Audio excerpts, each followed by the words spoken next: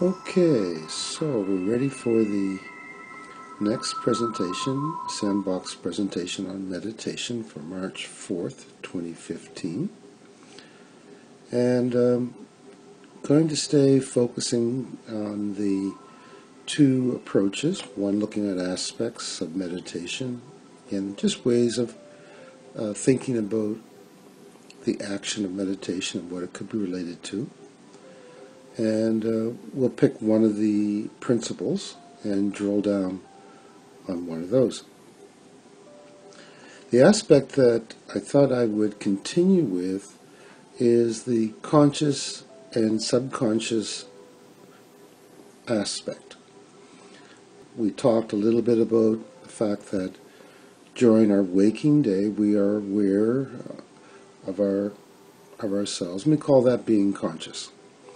I like to call it being aware or being mindful. You wake up and you start your day, and you go to sleep and you end your day. In between, when you fall asleep and when you wake up, there's no sense of self. Then I talked about the subconscious, which many people believe is really the part of you that does all the work. Your subconscious is defending you, protecting you, healing you, keeping all of the machinery inside of you working, looking up and down your timeline, and responding instantaneously to anything that is important. So up till now, we've kind of dealt with two different divisions. Awareness of your conscious self, and then your subconscious that is like the iceberg, some part of the iceberg that's under the ocean. I'd like to introduce a third component, and this is just my approach, and other people might divide this up differently, but I see a third aspect or third component, and I like to call it the unconscious realm. So there's a part of us that we're aware of during our waking day, and there's a part of us that is aware all the time and keeping us functional. And those two aspects are dependent on our five senses, plus our ability to process language. And we're limited by the range and ability of those senses. We can only hear so far, we can only hear so many frequencies of sound. We can only see so far, we can only see a small spectrum of the visible light, etc. So we're limited physically, both consciously and subconsciously. But then there's this other aspect that I like to call the unconscious realm. And I believe it was Carl Jung that first identified something called synchronicity. That this unconscious realm is the end result of everything we've done since we were born. And these are things that we can't be aware of. We just don't have the ability physically to be aware of this realm. Sometimes I think of it as a wave that you create through all of your actions that emanates from you, and once you created an action, you created a wave, it then leaves you. You no longer can be aware of it, either consciously or subconsciously. It goes beyond your ability. But it still affects you, like the wave that hits a shore and comes back. There's lots of interesting stories about people who have done things not knowing what the impact will be years and years down the road. I often think of my own life, of the things I studied in my youth, in my 20s and 30s, that have come back and become so important to me now as I do this work here with Heidi and Charles at the Center for the Study of Sport and Health.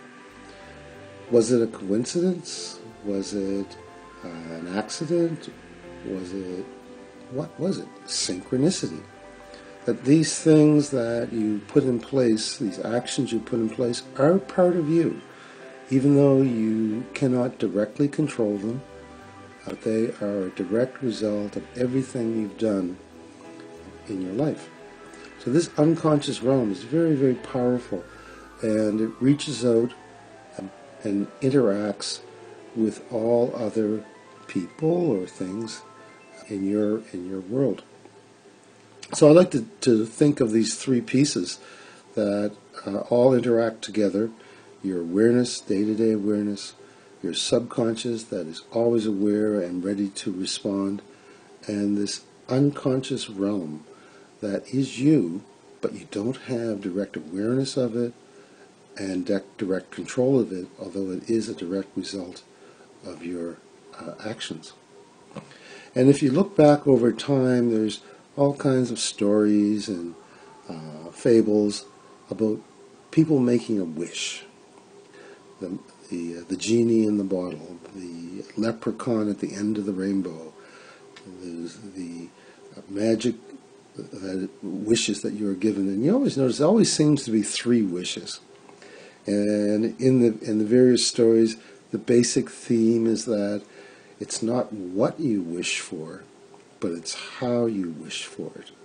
And there's a number of recent movies that followed that theme, where these young kids all wished for things, but they got what they wanted, but the way they got it was rather disturbing. So there is a way of communicating with your greater self or with your subconscious, and there's a few really simple rules. If you think about it, your awareness, your day-to-day awareness, is always in contact with your subconscious and your unconscious realm. You're always getting feedback, whether or not you choose to be aware of it. And there is an exercise I've been making reference to, the cleaning the timeline, which relies on the fact that your subconscious will, in fact, do anything you ask. But what's important is the way that you ask it. So I just want to introduce this concept that when you are communicating with your subconscious, you will always get an answer. It may not be the answer you're expecting, it may not be the answer you want, and you may not choose to listen. And the interesting thing is, if you do ask your greater self a question, it will keep giving you answers until you say thank you. Until you say, okay, that's enough. It's like a secretary that you ask to go do some research and continues doing the research infinitely, forever, until you say, oh, that's enough, fine, thank you. I know Walt Disney did a really interesting sequence on that in one of his cartoons about the Sorcerer's Apprentice, with a young, I think it was Mickey Mouse, starts cleaning and starts getting the broom to clean, and the broom started breaking into pieces. There was all these brooms, and I think it was bringing water, and it just turned into an unbelievable escalation. So that was kind of an example of the way the subconscious works. So if you're asking your subconscious a question, it will keep searching, and it will keep looking, and it's up to you to say, okay, that is enough.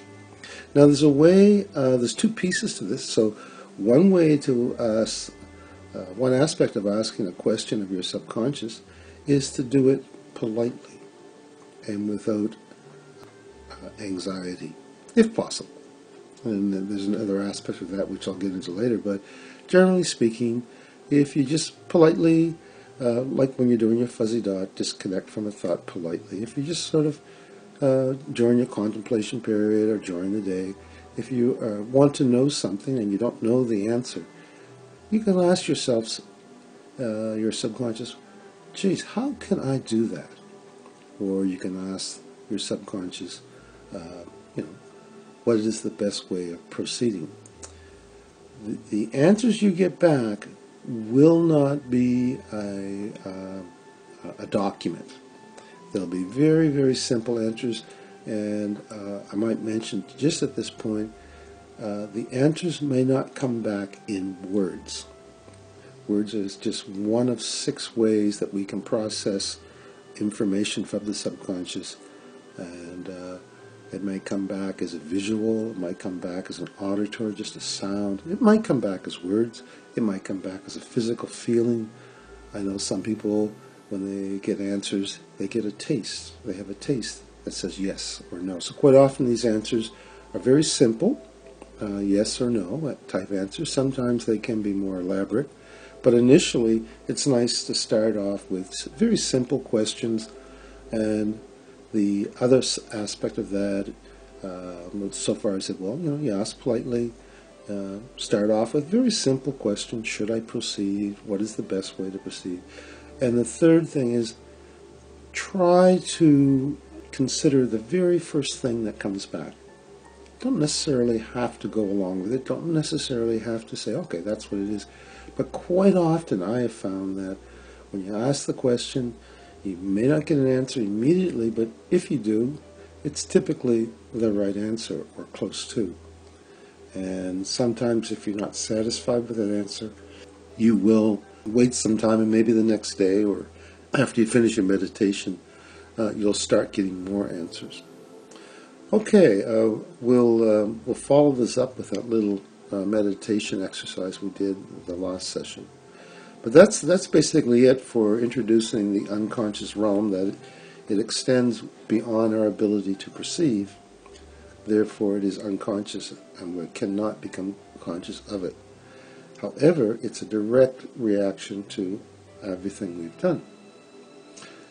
Okay, well, I'll leave that there, and we'll do a little exercise related to that later. The principle that I'd like to crunch down on is threshold. To me, threshold really is one of the key ones. It has to do with recognizing when you are not okay. And I've talked with many, many people over the years, and they actually had difficulty, and so did I at one point, recognizing when you weren't okay about something in your day-to-day reality. So something you're thinking about or something that you're experiencing, you're not okay, but you still do it, and you still go along, and at the end of the day you may feel really, really uncomfortable because you were not okay. So at that point that you're not okay, you are approaching the threshold. You're approaching your maximum threshold. I look at the threshold as being like a doorway. And the threshold experience can be uncomfortable. So if you have a situation that you haven't dealt with, or you're unable to deal with, or that's creating difficulty, going through that threshold, should you choose, is the opportunity to learn. So let me just rephrase that.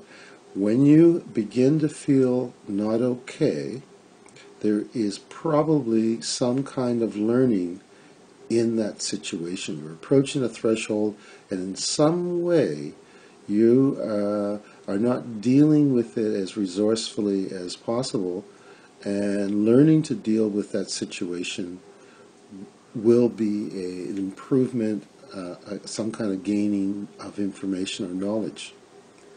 That doesn't mean that you have to go along with it. There are many things that I have experienced that I just chose to say, well, I'm not prepared to get involved in that, or whatever. You can consciously decide. And one of the criteria I use to decide whether to go through a threshold is whether it's resourceful. Is it really meaningful at this point in time in my life to go through this threshold, go through the chaos and the change? Just to go through thresholds for the experience may not be the best approach. But when you do experience a threshold, you have the option to ignore it, to delete it, and to just filter it out. And that's what we normally do. Making the conscious decision, setting down and saying, maybe I have something to learn, something to understand, if it's dealing with, say, a family member or a close friend or girlfriend, boyfriend, or say it's a job situation, whatever. If it has something to do with your development and growth, you may then decide that this is something worth proceeding. So the first step is to just recognize that you don't feel okay. The second step is to decide whether you're going to filter that out and just distract yourself and go on about your day and disconnect from that threshold experience, that uncomfortable experience, because it may not be resourceful. If you say, well, geez, that is important to me, that situation, those people, then you may decide to approach the threshold. And this is very easy to do. Just relax. And as you approach the situation, whatever it might be, stay centered and aware. And there are a number of different tools that you can use for that. Talking with friends and family can help you understand. But the most important thing is to remain as neutral as possible as you approach a threshold point. And then, of course, and we'll talk about this later, when you do cross the threshold, there will be some period of chaos before the reorganization. So nothing you can do about that, just the way life is. But I did want to point that out today, that I think recognizing your threshold, which is, again, really easy, just recognize when you don't feel okay, so there's something that you're approaching, experiencing, and then making the conscious decision to proceed, expose yourself to that experience or not, and you have that choice. You can filter that out, you can disconnect from any experience you choose to. Selecting the thresholds to investigate is really your choice. But when you do, there may be some great learnings there. Okay, so we touched on 2 points. We touched on the unconscious realm and how to communicate with your subconscious. And we touched on threshold again. And I think I'll leave it there. And thank you very, very much. And I hope this information gives you something else to think about, some different way of considering what you may be gaining through your meditation practice. Okay, thank you.